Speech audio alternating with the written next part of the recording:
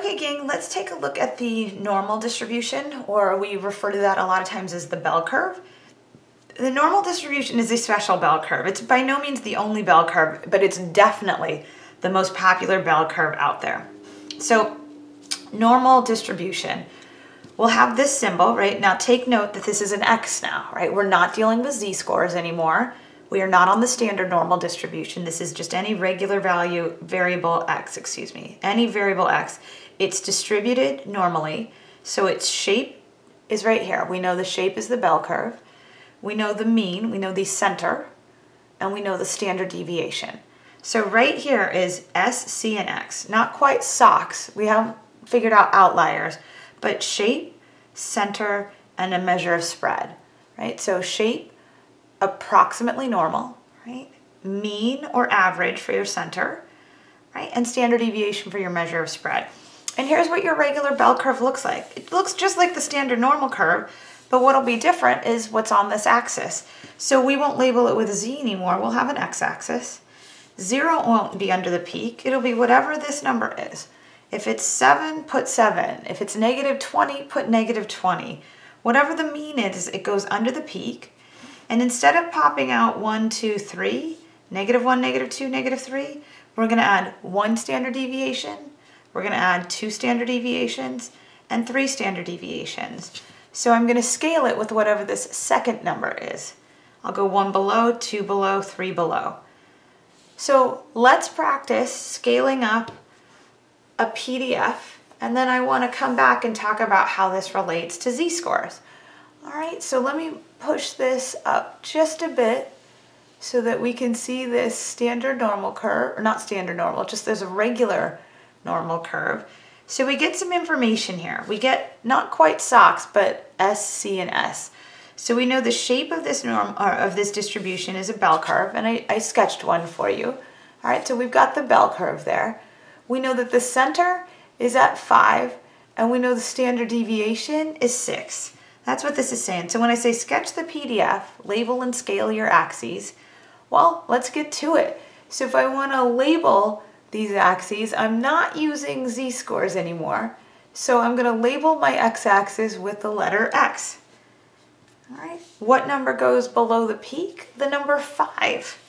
Because that's what it says. It says my center is 5. All right. Now instead of going 5, 6, 7, 4, 3, 2, instead of going 1 unit on each side, I've been directed that, hey, my standard deviation is 6. So when I go up 1 standard deviation, I would be at 5 plus 6, which is 11. So let me show you how I'm getting this, right? I'm starting with 5. Let me clear that out. I'm adding 6 to it. That is 1 standard deviation above the mean. Let me add another 6. That would be the number 17. So here's my next tick mark. We'll even go 3 up and 3 out. 3 up and 3 back, excuse me. Let me try and make this look a little bit more symmetric. If I add another 6, I would be at 23. Okay, now I'm going to go the other way. So I'm going to lose a standard deviation. I'm going to start with my center of 5, and I'll subtract a standard deviation and get to negative 1. Let me subtract another standard deviation, and I'm at negative 7. Let me subtract yet another standard deviation, and I'm going to be at negative 13. Now when I look at this, it wasn't totally symmetric with it. Let me space this out just a little bit better.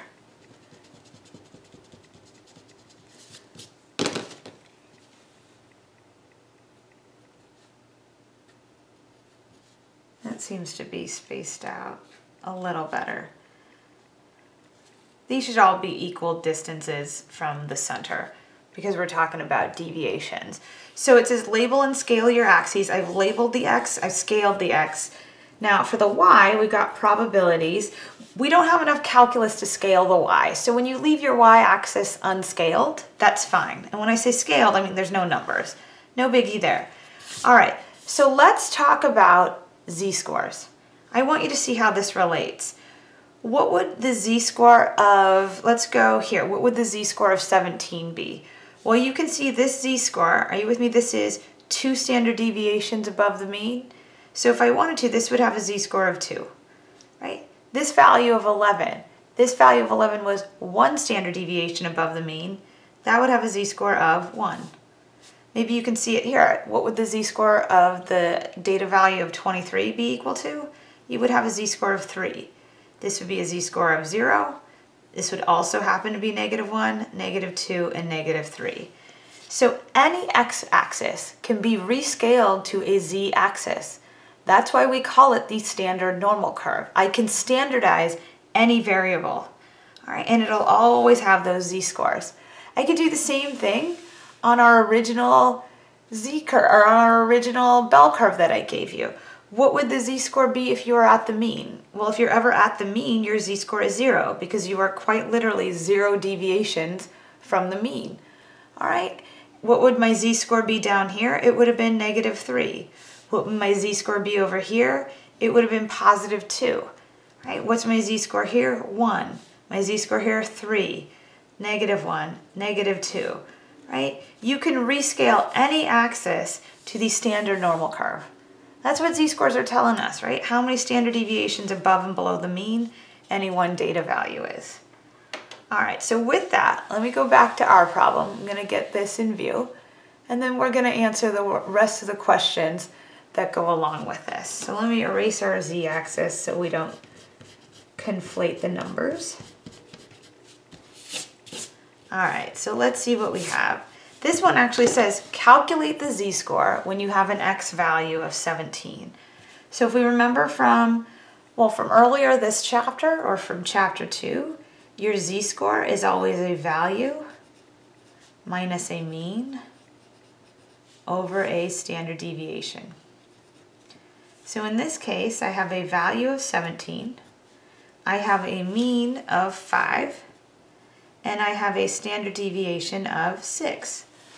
All right, so if I look at this, 17, all right, 17 was 12 units above the mean. It deviated from the mean by 12. That was this value's specific deviation.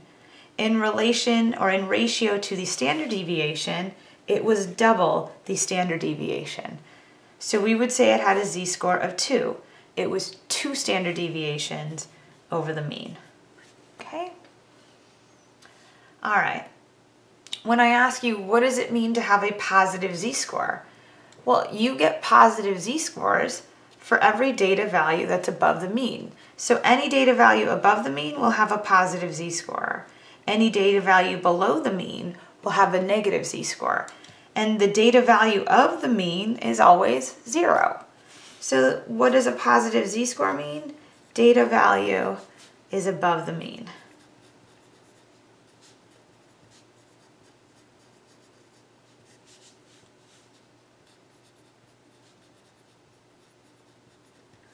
Okay. All right, this is saying, hey, can you get me the z-score for x equaling 1? So let's see if we can get some gut feelings for this, and then we'll crunch the actual number. So I want you to think about x equaling 1.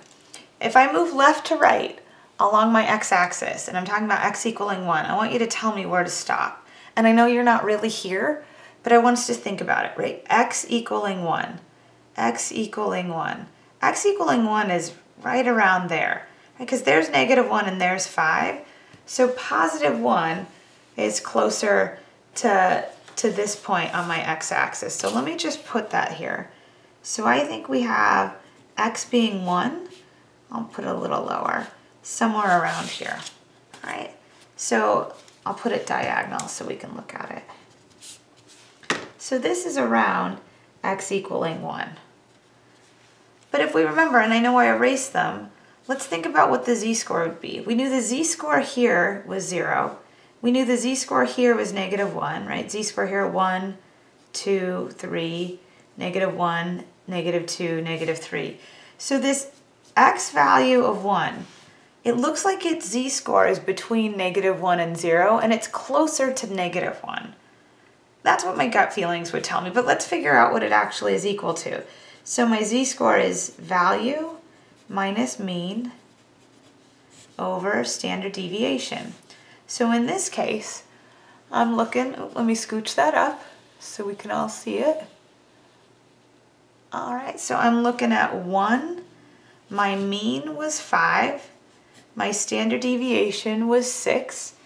So this value deviated from the mean by -4 units. It was 4 units below the mean. All right, because the mean was 5, this value was just 1. It was 4 units below the mean. So it deviated by -4 in ratio to a standard deviation of 6. So this is the fraction -2/3, or you could write it as a decimal, -0.67. And that's in line with where I thought it would be, right? I thought the z-score is between -1 and 0, and I thought it was closer to -1, okay? All right, so with that, we're gonna learn about the empirical rule next, and I'll see you in a bit, okay? Bye.